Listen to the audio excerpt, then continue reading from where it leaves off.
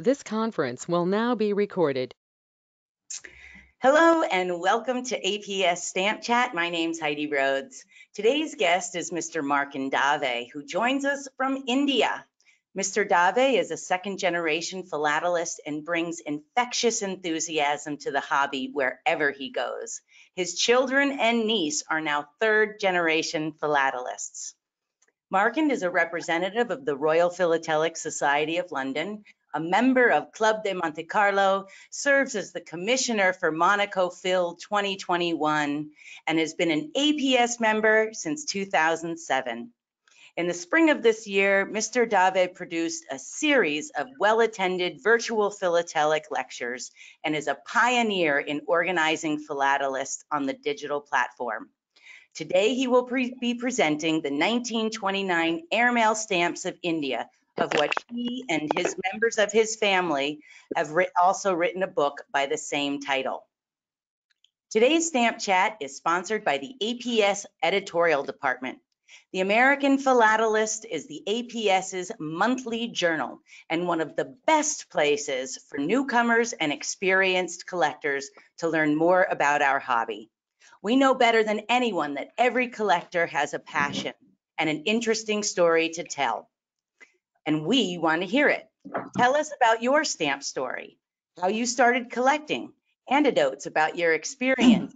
Why do you love to collect what you do, and more, and share it with us along with a photo of yourself and your collection to the email address aparticle@stamps.org.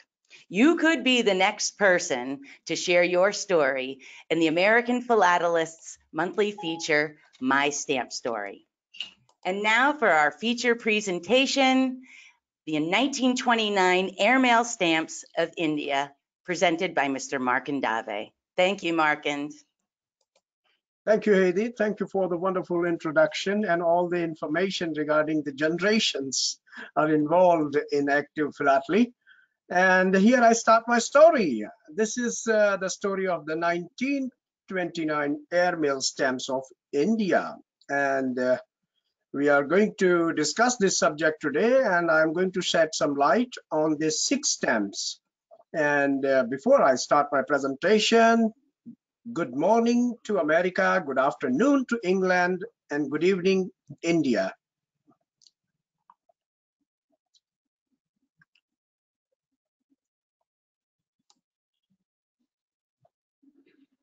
Okay, so what you will see in this presentation today, very simple outline of the presentation, artist's sketches, the basic elements of the stamp designing, postal notices and circulars, first day covers of the 4th November and the 20th November, techniques, how to identify the position of the stamp in absence of a complete seat, and some of my favorite errors and its position on the seat.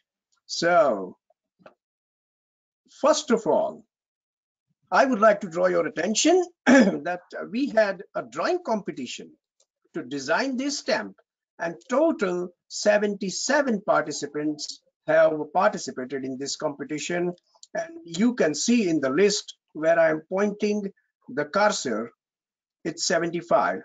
But on the number 10, there is 10A and 10B. And that's the reason that I have written here that there were 77 participants in this competition.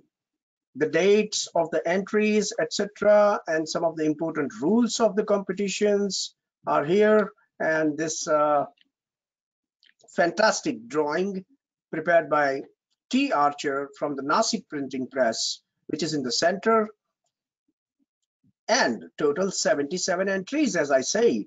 And the very first entry came from Stephen Smith, the renowned aerophilatelist.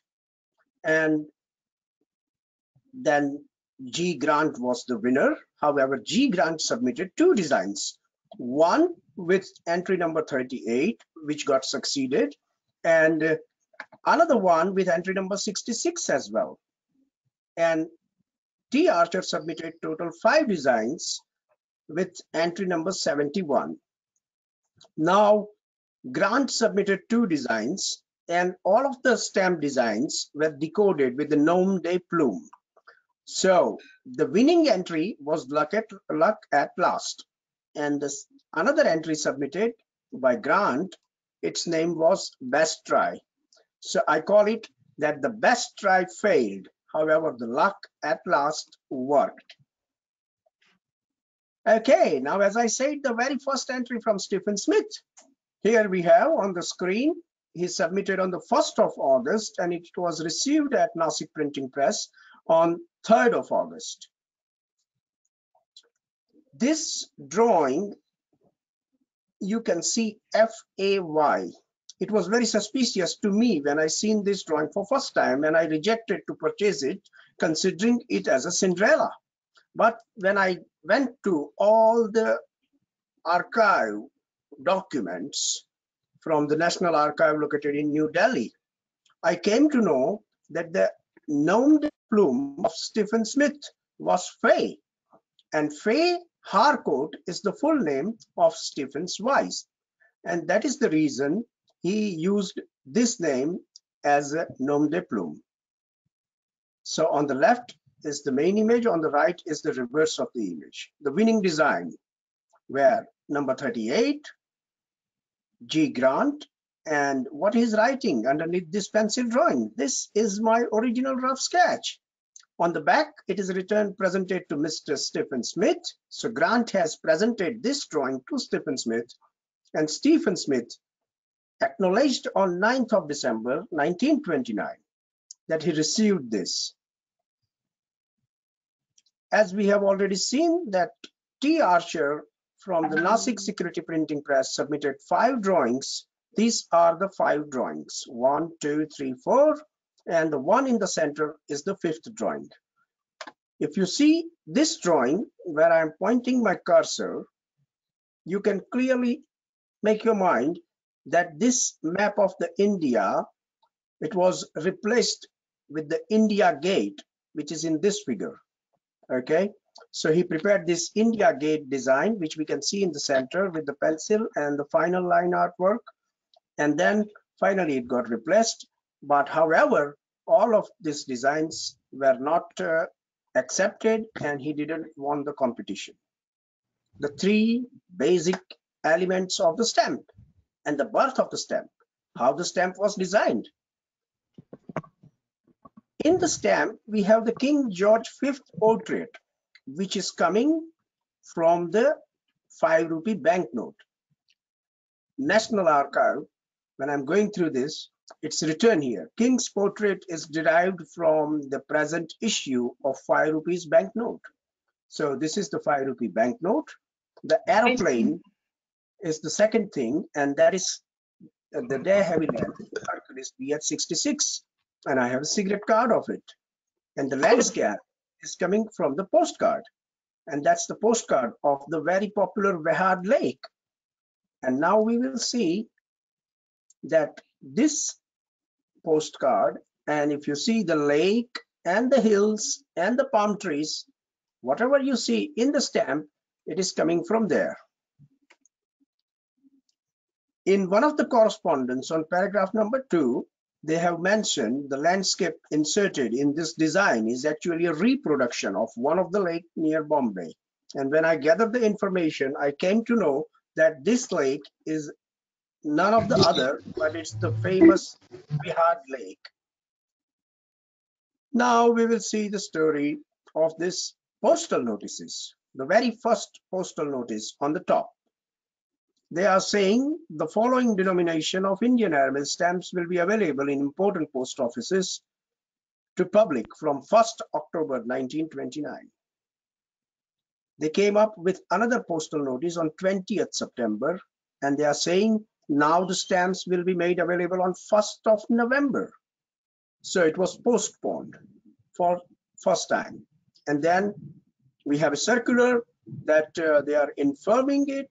They received from the Director General of the Post and Telegraphs in India, and they are informing the India House in London that the stamps will be available from 1st November. After the 2 unsuccessful attempts, finally Mr. Rogers issued the 3rd and final notice. that the airmail stamps will be available on the sale at the important post offices from Monday, the 4th November, instead of as previously notified. And finally, the stamps arrived on 4th November, and here we have a first day cover, a very interesting first day cover. On the reverse, it is signed by who is the designer of the stamp, and in the front, we can see it is addressed to Miss Gertrude Collins. Gertrude Collins was one of the financier and a very dear friend of Stephen Smith, and Stephen had fired a rocket in her name, Gertrude Collins, and this is the label of that rocket, which is rocket number 165. These 3, 4, 6, 8, and 12 ANA stamps were issued on 4th of November for international airmail rate, and the 2 ANAs was not issued on that date. So on which date the 2 ANAs was issued? So the 2 ANA stamp was issued on 20th December 1929. And here we have the first cover of the 2 ANA stamps, again signed by the designer on the top in the margin area, addressed to the famous one and only Stephen Smith in Calcutta. Okay, now before we jump in the very complex subject of the errors and positions and the varieties and how it occurred, etc., etc., this I would like to make very clear. What you are seeing on the screen, it's not a complete sheet. It's a reproduction. It's an imitation. I prepared it just to give you a glimpse at how the things worked. So the printing format of the stamp was 12 into 12, 144 stamps. And there are 4 guide marks, 2 on the left and 2 on the right. And how the guide mark looks like. So these are the guide marks of the right side. So here we see on the position R6 and C12, it means the 6th row and 12th column of the sheet here, which I have enlarged here. This guide mark is upside, and on the row 7th, it is a bit downside, which you can see. I'm sorry, there is an error in this slide. Actually, on the downside on right, it should be R7. Please read it as R7. It's my mistake, and I apologize for it. So, which I just realized. So these 2 guide marks are very important to look at the position. 1, 2, 3, 4, 5, and 6. So the one falling on the row 6th position, which is coming from the upside, it's on the upside of the stamp. And the one which is on the row 7th, it's on the bottom side of the stamp in the margin area. And they are located exactly on the left side like this and right side like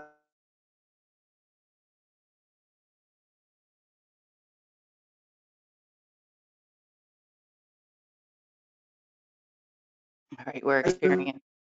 trying to educate you that what exactly happened and then how I carried my study further in absence of the complete sheet. So here are some more guide marks. We can see the one on the left and the one on the right. So this is on the bottom side, which we can see that's row 7th. This is on the top side, so it's row 6th. This is row 6th and column 12, and this is also row 6 and column 12. Again, bit more clarity to the subject. This is the position of the guide mark, the one on the top and one on the bottom. And here one on the right side. That's the bottom guide mark. So this is the understanding of the guide mark. Now we get a little deeper in the subject with the 3 listed varieties of the airmail stamps so far 2018 in Stanley Gibbons catalog. The one SG221A, the O is becoming Q in postage.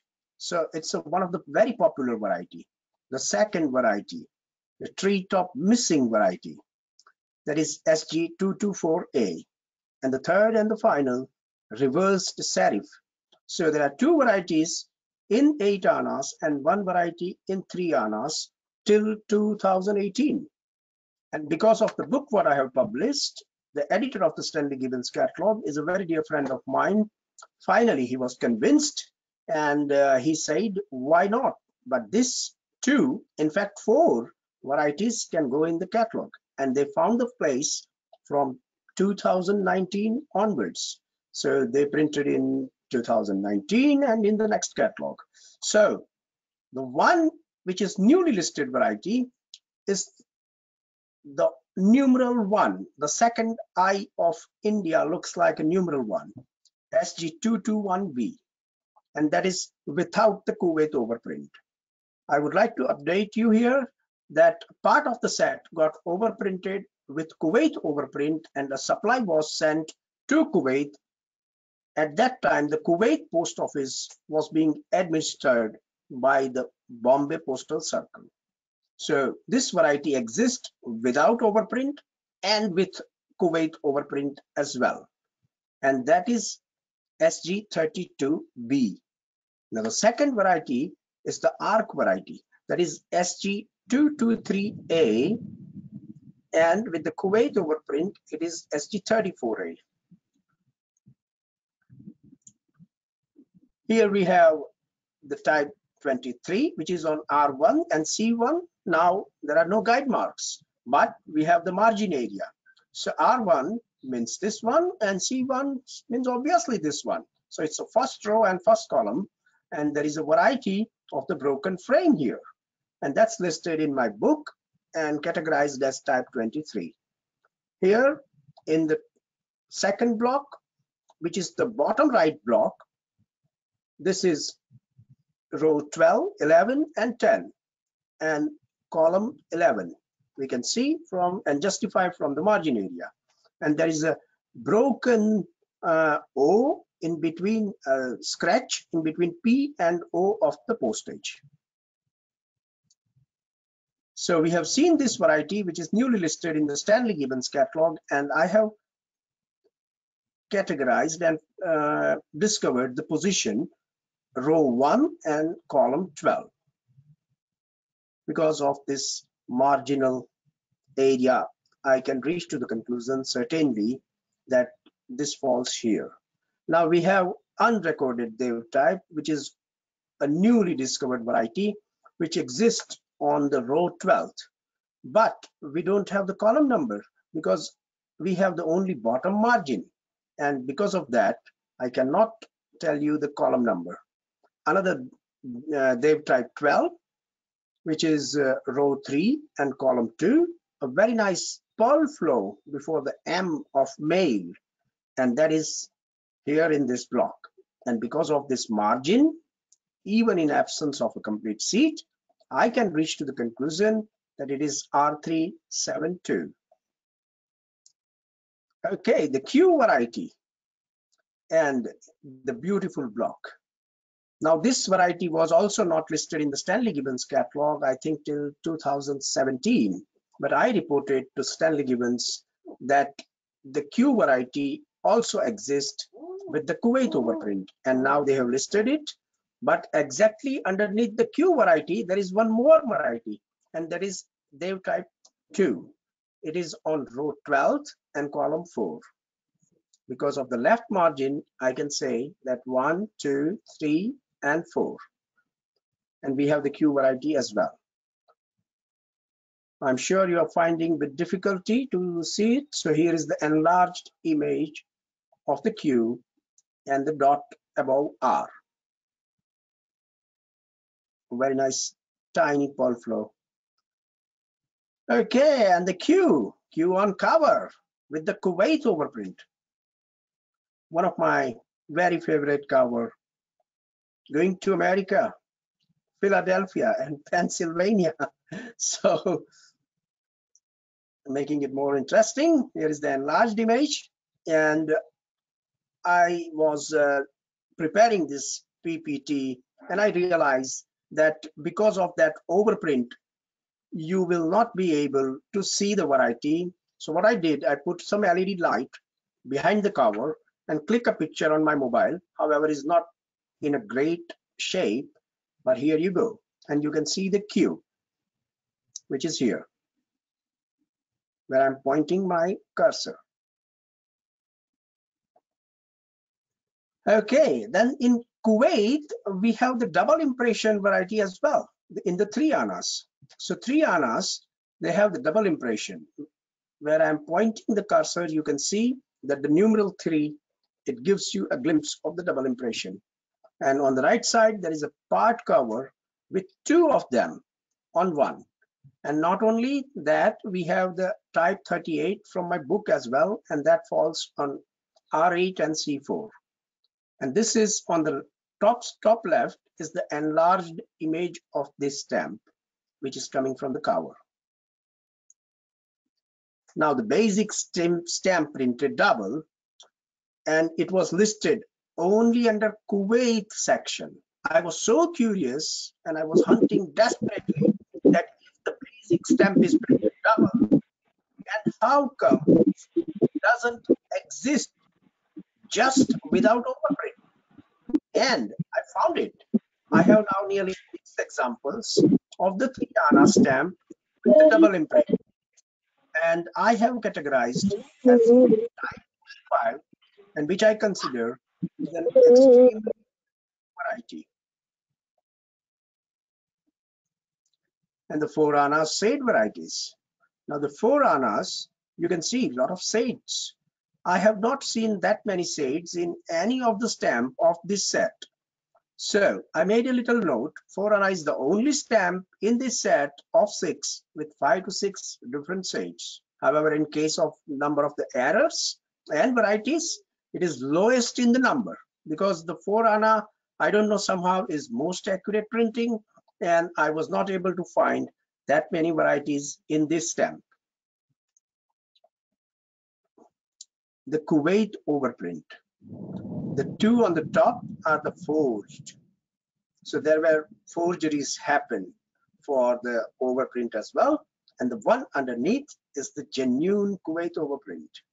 So be careful, because the Kuwait overprint set is apparently very expensive compared to the normal set. Okay, type 12 from my book, a very nice pulp flow underneath the O of the postage, exactly on the bottom of the left leg of the A of Kuwait here. And that is falling on row 12 and column 1. And a very large pulp flow here above I of India, and that is on row 11th and column 12. And that I have categorized in my book as type 28. Oh, I love this variety. This is, I think, going to be listed one day in the catalog, because we have the confirmed position and a very prominent flaw in the bottom loop of the 8. And that is here, it's row 12 and column 1. And on the right side, I have prepared this diagram. The tree top missing variety is a very popular variety, which is falling on the row 11th and column 6. Exactly underneath the tree top missing variety, there is one more variety. And what is it? It is a little dash between I and L. So if we have the position of the tree top missing, then now, because of this margin, we have the position of this I-L as well. And moreover, I have nearly 6 to 7 pairs, used pairs in my collection, 4 mint pairs and 3 covers, all with vertical pairs. And I have gone through every single pair, and exactly underneath the tree top missing variety, this dash between I and L of mail is existing. Very interesting variety. And in my book, it is categorized as type 1. 12 annas. I have identified all this variety, type 25, type 26, and type 28. And I was fortunate to acquire this block Because of this block, I reached to the conclusion that all this error, can you see the pulse between A and P of the India postage in between? Broken lines behind the king's head, and then a flat scratch at the center of the floral ornament to IN of India, which is here. All these three varieties, because of this just one block, because it has a margin on the left and as well as on the bottom, I was able to reach to the conclusion that what is the position. So all of these varieties are falling on column 3, on row 9, row 12, and row 10. Okay, this stamp design was printed on the stationery as well. So when you are exhibiting in the traditional class, if there is a stationery printed with the same design of the stamp, then you should have to include this as well.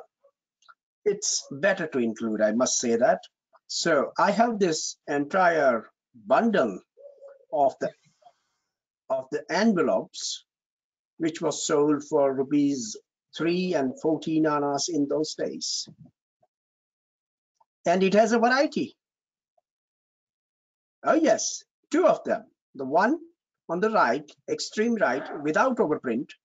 And when they reduced the rate to 7.5 annas, again, I have an envelope in mint condition, both of them, and both of them has this variety. And moreover, I have nearly 25 to 27 used covers with and without overprint of this 8 anna stationery envelope. And the next slide is amazing. It's a first day usage on 1st May of 1930. And with my variety, A.IR, a very nice tiny pearl flow in between A and I. Addressed to David Ezra, Lady Ezra, and David Ezra was a very good couple. And Lady Ezra was a female philatelist, and David Ezra was also a philatelist. They used to fund Stephen Smith for all the rocket experiments and the pigeon experiments. So this cover, on the very first day, Stephen has addressed to David Ezra. Okay, 4 annas postal stationery postcard. Not only the envelope, they have printed the postcard also with the same design of the stamp. And I have the entire bundle of the 8 postcards, which was sold for 2 rupees in those days. And here is the first day usage of that postcard, 15th July 1931, a very rare one. On the very first day, it is being used as a airmail postcard, and the clerk thought that it's underpaid, and he put the mark insufficiently paid for transmission by airmail. But then he referred the circular or whatever the document available in the post office, and he striked it out with the blue crayon. Oh no, it's paid and it's good to go. World's first airmail stationery postcard. This is world's first airmail stationery postcard. Yes, and here is the story. If you want to read it, I will hold for a few seconds so you can go through it.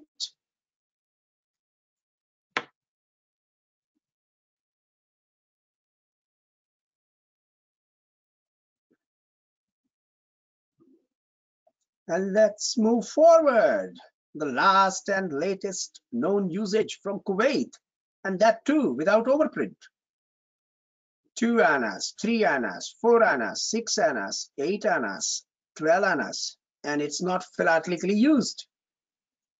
Without overprint and commercial, because all 6 stamps were not sufficient to carry this cover to USA.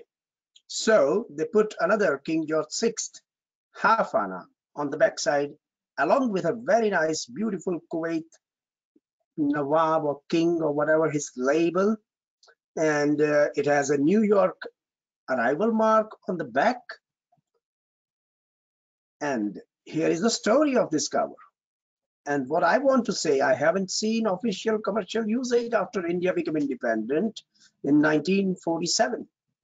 Kuwait was administered by Pakistan till 1st April of 1948. And here is the story. The full set is 35 annas and King George VI half anna on reverse of the cover. And you can read that what was the rate, the 3.5 annas for the ordinary surface, and the 29 annas was the air fee, 3 annas for registration fee. Altogether, it's a correct postage rate. What you have seen today in my presentation: artist sketches, basic element of the stamp, postal notices and circulars, first day covers, techniques. I explained you that how I am identifying all these positions of the errors, what I have discovered.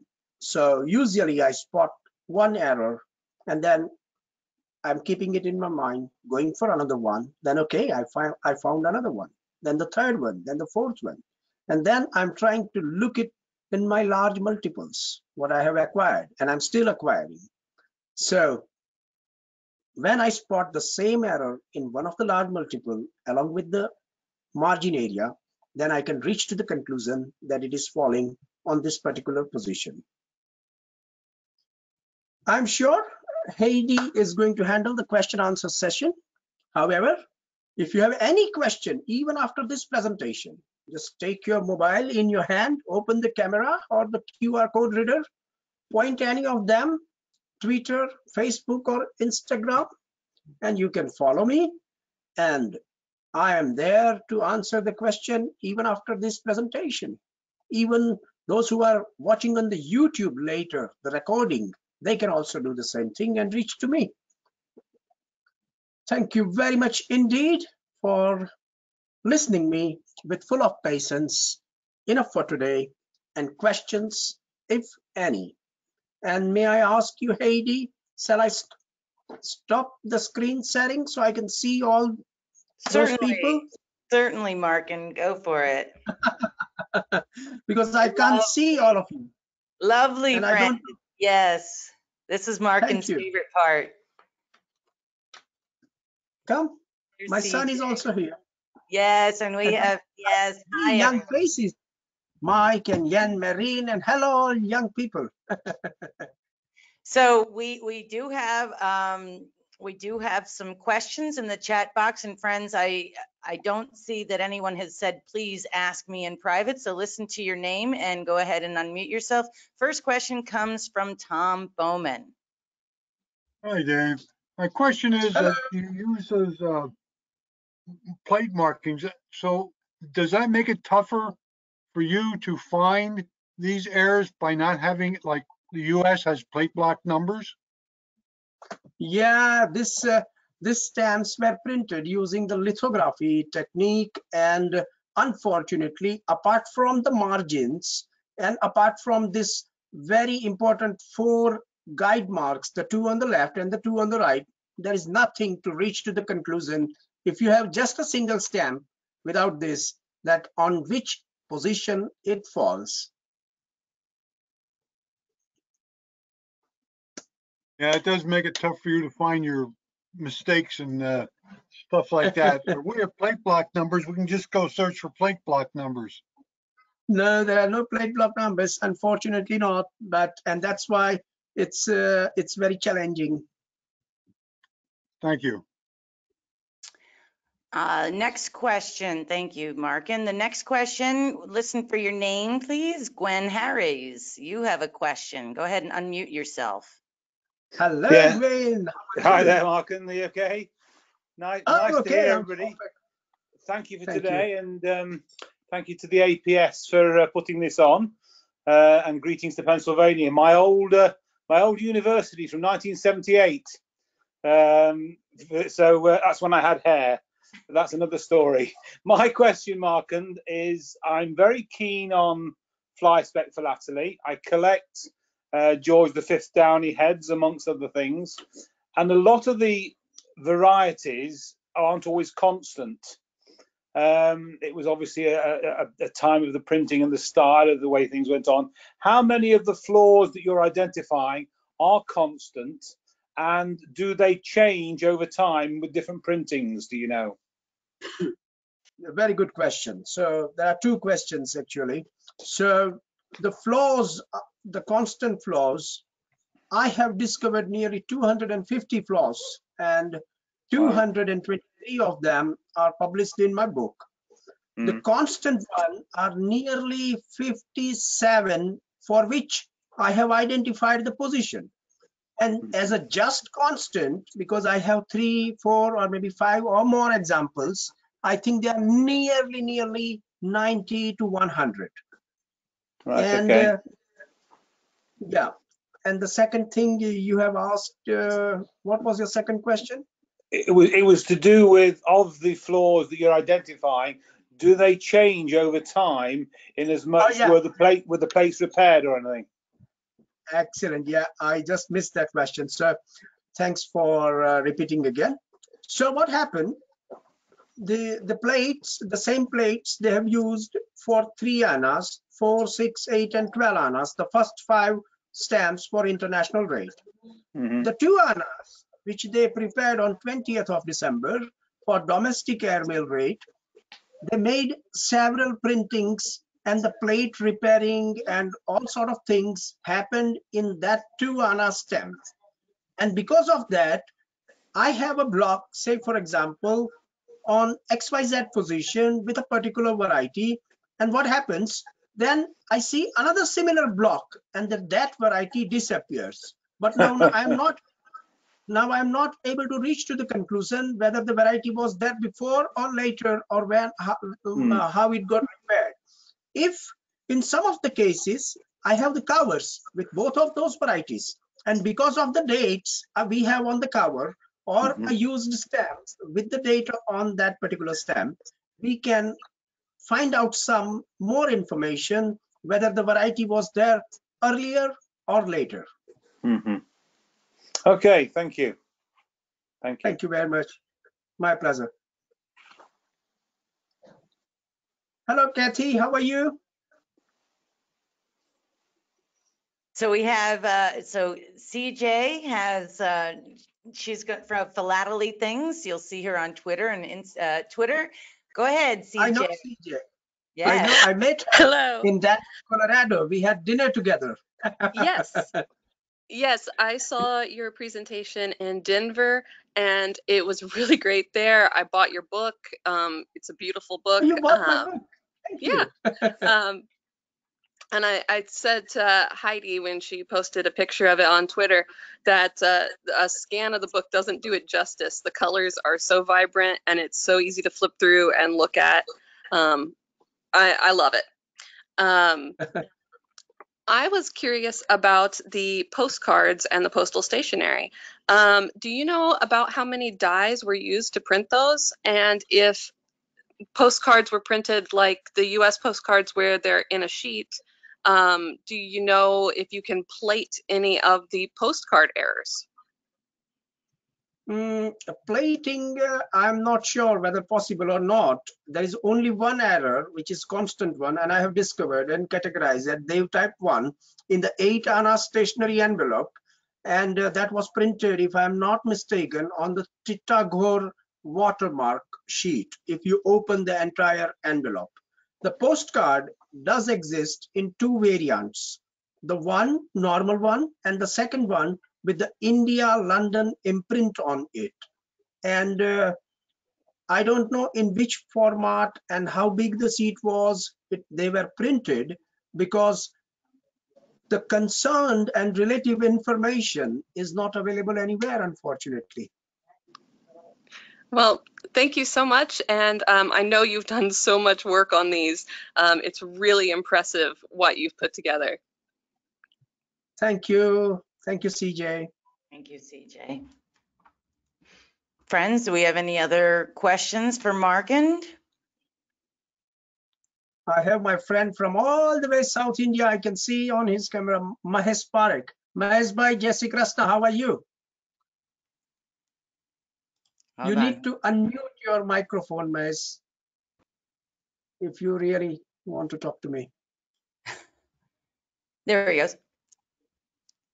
Oh, there you go, sir. Yes. It's okay now. Hi, Markand. How are you? I'm doing very well. Mahesh, how are you? I'm fine. I'm just fascinated. The research, what you're doing is amazing. In fact, not many people have taken this subject in the recent past. But what you have done for last few years for Airmail is amazing. And I hope a lot of students develop this as a topic and move forward. So main challenges for people like them is to get literature, and what they have done is again a commendable work, brought out a book so that they have a reference, and in future they can definitely learn a lot from your publications. Thanks a lot once again, Markand, for coming forward and giving your presentation. I really appreciate you. My pleasure, Mahesh. My pleasure, indeed. And Heidi, let me brief you that Mahesh is one of the very important philatelists in South India, and they are running a very good association called South India Philatelic Association. Yes, Well, it's hello. 65 years, Thank almost you. 65 years now. The association now is running successfully. Very Well, good. thank you for joining us. Thank you so Thanks, much. thanks for organizing this wonderful virtual meet. Oh, it's our pleasure. Thank you. Markand, will you, and I can type it as you tell us where we can get your book, please. Oh, you're frozen. Oh, little technical difficulties, but that's all right. Okay, I'm just looking here in the chat box, but Audio we, connection restored. I missed you for nearly. just for a moment, Markand, can you hear us? Okay, the sound's going in and out, but if anybody was able to snap that QR code, then I'm sure that you can find out where to get Mr. Dave's book. Otherwise, if you are on social media, Mr. Dave is all over, and I will put where you can get his book on Twitter, Facebook, and on Instagram. And if there aren't any more questions, then it is time to bid adieu for another episode of Stamp Chat. Thank you, Markand, for being our guest on Stamp Chat today, and thank you for watching. Today's Stamp Chat was sponsored by the APS editorial department and the American Philatelist monthly feature, My Stamp Story. We're letting APS members like you take the reins and tell readers why you love to collect and what brought you to where you are today. We've heard from educators who use stamps in their classrooms to teach history, people who began collecting while on active military duty, artists, lawyers, environmental advocates. The list goes on and on. Now we want to hear from you. Email your story to aparticle@stamps.org. That's aparticle@stamps.org. Include a photo of yourself, please, and your collection. We look forward to sharing your stamp story. For more Stamp Chats, visit the APS YouTube channel, where you can find over 50 hours of presentations. Use the comment box below the video to keep the conversation going. While there, subscribe to our channel and stay in the know of newly updated Stamp Chats. Thank you for joining us, and we'll see you on the next Stamp Chat. Until then, collect, connect, and visit stamps.org to become a member. Thank you so much for joining us today. Bye. Bye, everybody. I can see Pratisad and Mr. Okay. Sinoy, Okay, we're not Aditya. recording anymore, so let your hair down and party.